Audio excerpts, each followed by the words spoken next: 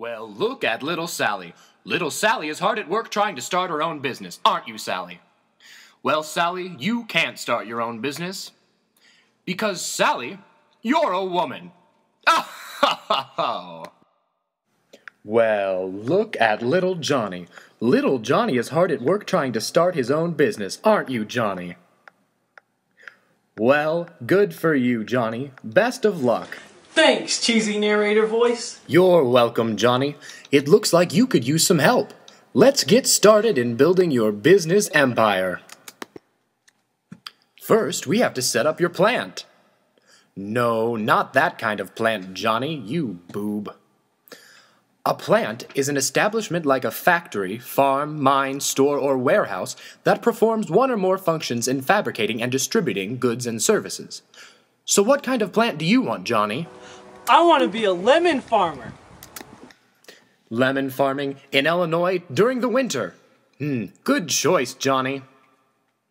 Johnny, you chose to work inside an industry that exists in a purely competitive market. Involves a very large number of firms producing a standardized product. In Johnny's case, lemons. Firms can enter or exit the industry with ease. Here, I have a short-run competitive equilibrium graph. As you can see, the demand is perfectly elastic, and the firm will produce where marginal revenue equals marginal cost. Neato! I'm going to farm the dandiest lemons around and charge a fortune for them. No, Johnny. It doesn't work that way. As a pure competitor, you are a price taker. That means you don't get to set your own price. You have to adjust to the market price. You see, Johnny, to consumers, a lemon is a lemon. And if your competitors are all selling at 10 cents a lemon, no one would buy your lemons that are selling at a higher price. That's perfect. So, to maximize the profit, we can just sell as much as possible at the market price, to make up for the fact that we can't set our own price.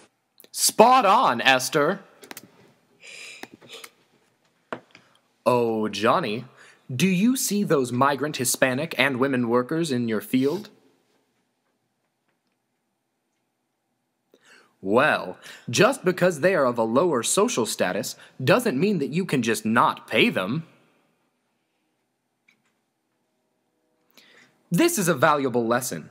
Labor services, materials, fuel, transportation services, and the like are all expenditures that you have to pay for.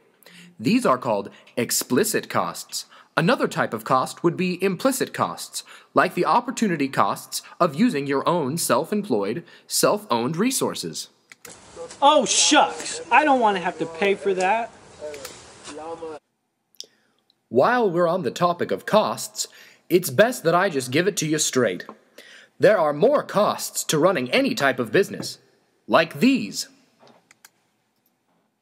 Let's take a look at fixed, variable, and total costs. Fixed costs are things like rental payments, interest on debt, and utilities such as water, gas, and electricity. These costs do not change no matter what the firm's output is. Variable costs depend on the firm's output level. For example, as the firm's output level increases, the variable costs also increase, and vice versa. And total cost is simply the sum of the fixed and total costs. Gee willikers. I don't want to have to spend all that money and not get to charge what I want. Well, let's take a look at another type of business model, the pure monopoly. Now that you have all these lemons from your lemon farm, and nobody else around has lemons because it's frickin' Illinois in the winter, you can start a lemonade stand. Hi, Johnny. It's nice to see you are so interested in economics. My name is Professor Party, from Harvard. Gee willikers, you're from Harvard, neat-o. You betcha. Now, let me tell you a little bit more about pure monopolies. There are 4 significant factors. In a pure monopoly, there is a single seller. There are no close substitutes for the good. The monopolist is the price maker, and there is blocked entry for competitors. I'm having a hard time picturing all of this. What does it look like on a graph? Well, actually, it's a little more complicated than you'd think. Let's go take a look.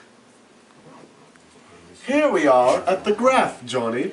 Now see, This line is our marginal revenue line. This line is our demand line. And this curve is our marginal cost curve.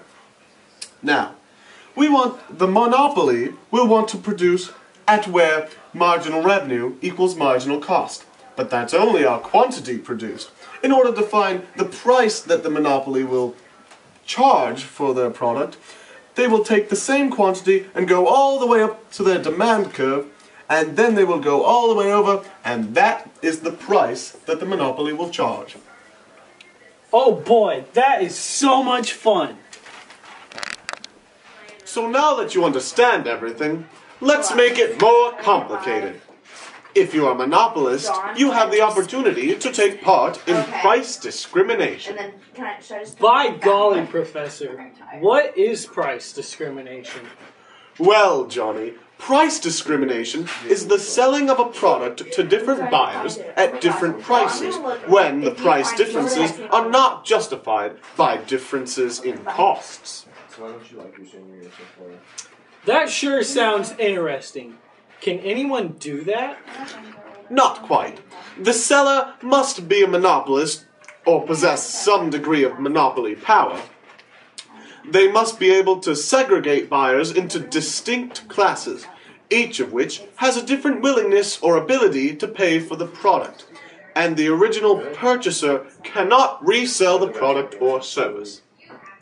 That sure seems like a lot of work. What types of films are there? Well, let's go take a look at another type of firm. There is another type of firm quite similar to a pure competition, monopolistic competition. Oh, what is that? Well, you see, a monopolistic competition is characterized by a relatively large number of sellers, differentiated products, and easy entry to and exit from the industry. Let's take a look at the graph. You see, this here is your demand line, but it's separated from your marginal revenue line. Your marginal cost line is still the same as ever. However, you, once again, produce at the quantity where MR equals MC, then you go up to demand again and go over for your price. This is your average total cost curve, and as you see, in the short run, this monopolistic competitor is making profits. So, what kind of firm would make this kind of cereal? Well, that takes us to our last type of firm, an oligopoly. An oligopoly is a market structure dominated by a few large producers of homogeneous or differentiated products. Like these? Oh, Johnny, what are we going to do with you? No, an example of differentiated products would be Coca-Cola and Pepsi. Also, oligopolies have significant barriers to entry. The last main point of an oligopoly is that they are price makers, but have to exist in mutual interdependence. We show this mutual interdependence with what is known as the game theory. Like this? No. Damn it, Johnny. Well, anyways, if, for example, only you and Bobby were producing steel, well, you would both be oligopolies. And this would be how the game theory would affect you. You see here, if you both went with high prices, you would both benefit and gain more revenue. But if you went with a low price where Bobby went for a high price, Bobby would get decreased revenue and you would experience increased revenue. Same for vice versa, and if you both went with low prices, you would both lose. So, if you could both work together, or collude, as it is, and work together and say you're going to both go with the high prices, you could both benefit. And that is how collusion benefits oligopolies. Well, gee, that sounds like a lot of information. Now let's see what type of firm he chose. I choose a monopoly. Wait, what's that, Lassie? Someone stole some of Johnny's lemons? Oh no! Looks like someone broke past the barriers of entry. But Johnny has a trick to keep out the competition.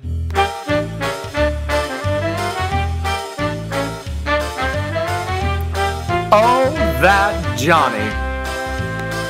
But Johnny has a trick to keep out the competition.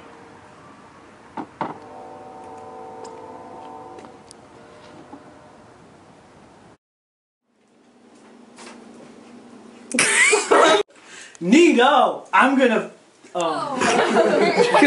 So, to maximize the Hey Amanda, remember that one time when we were all in here and you were out there? Do you remember that? Hi everybody who's in here. Oh, but Amanda's out there. Oh, okay. No, I just put it there. Is that okay? I don't want So, what kind of firm would make this cereal?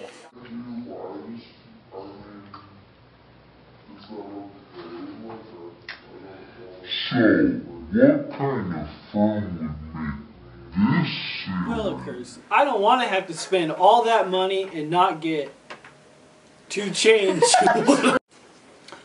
Gee Willikers. I don't want to have to spend all that money and not to get to charge what I want. Let's take a look at fixed, variable, and total cost. Fixed costs are things like rental payments, interest on debit. Let's take a look at fixed, variable, and total cost. Fixed costs are things like rental payments, interest on debt, and utilities. Let's take a look at fixed, variable, and total on debt and utilities such as water, gas, and electric. These costs do not change. I'm going to Take five. Just get. Let's take a look at fixed, variable, and total costs. Fixed are things like rental payments, interest on debt, and utilities such as. What did I fucking do now? Let's take a look at fixed, variable. Shit. God damn it, Amanda. Let's take a look at fixed, variable, and total costs. Fixed costs are things like rental payments, interest on debt, and utilities. Hey guys!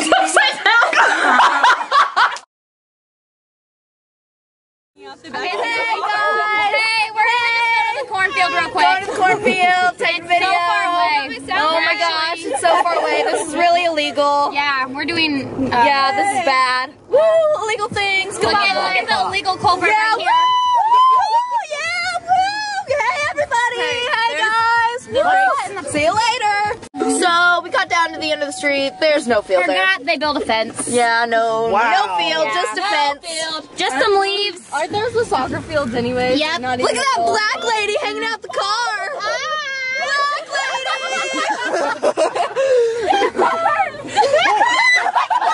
Close my going hanging into my thigh. She's